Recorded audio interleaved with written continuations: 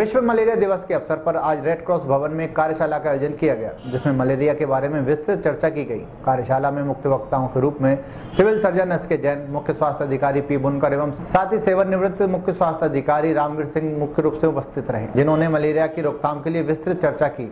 साथ ही बताया कि किस तरह से गंबूजिया मछली मलेरिया और डेंगू के प्रकोप को खत्म करती है। वहीं बताया गया कि इस मछली की सहायता से मलेरिया और डेंगू को खत्म करने में आसानी रहेगी।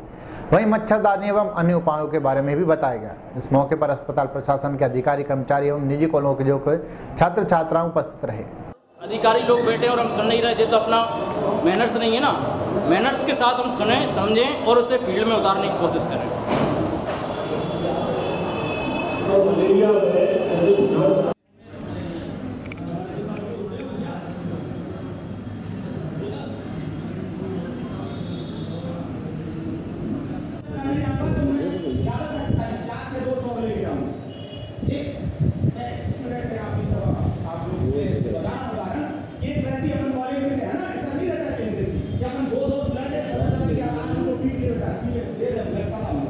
तो कहने का मतलब ये कि यदि ऐसी कंडीशन अपन छोड़ देंगे, छोटी सी गलती करेंगे मेडिकल में, तो वो ज्यादा प्रभाव शक्तिशाली होकर वापस